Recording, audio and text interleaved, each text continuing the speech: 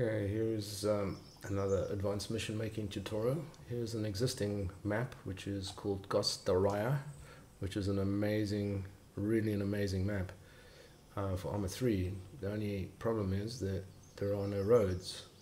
So part of my particular mission involves having to get from a specific point on the map to another point, which just happens to be 21 kilometers away.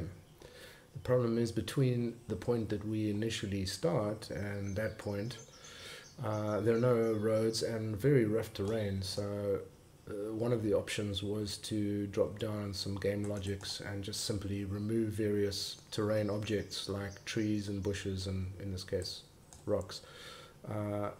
This particular little script here just hides global objects for the nearest terrain objects to this object. And these are the objects that it hides within a radius of 50 meters. And that kind of looks okay, but ideally I'd like to have a road, because the concern that I have is that if people go off this beaten track, so to speak, and they go up through the mountains, it's going to be really difficult to spawn in objects or enemy, specifically because the terrain is so rough that in some cases and quite mountainous, there's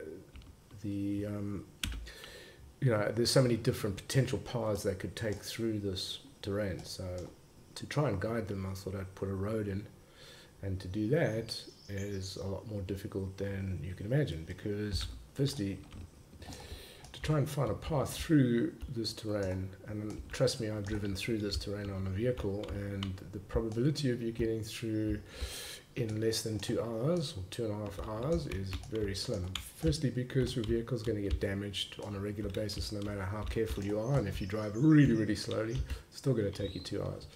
So you end up having to repair your vehicle all the time, which is kind of interesting but also irritating. So to put down roads through this area, I looked at cut terrains, and there's some really nice textures that match this particular terrain.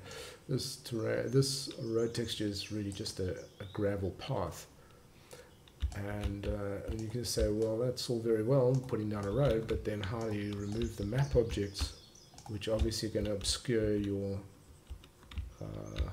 ability to drive on this road? So, and also it doesn't look realistic, obviously, having huge trees and bushes in the middle of the path.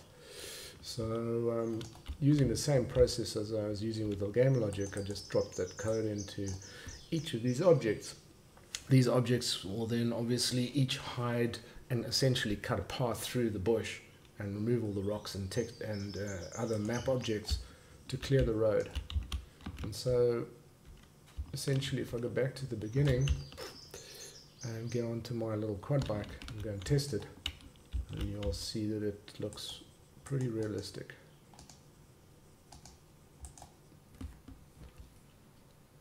And I don't think the average person's going to really notice that this road actually didn't exist in the original map, and it adds no additional overhead really in terms of processing.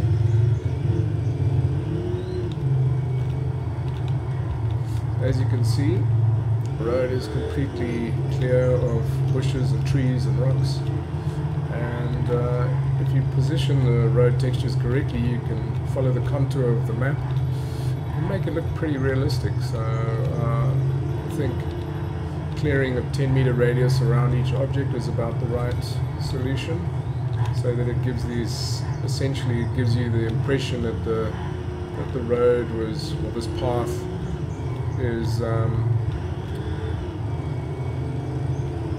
designed and according to the terrain and the map specifics. So it's a bit rough, but it is just an off-road path, and certainly makes driving through the bush a hell of a lot easier.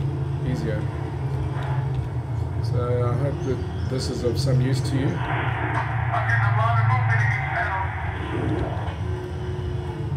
And now for the next 20 kilometers.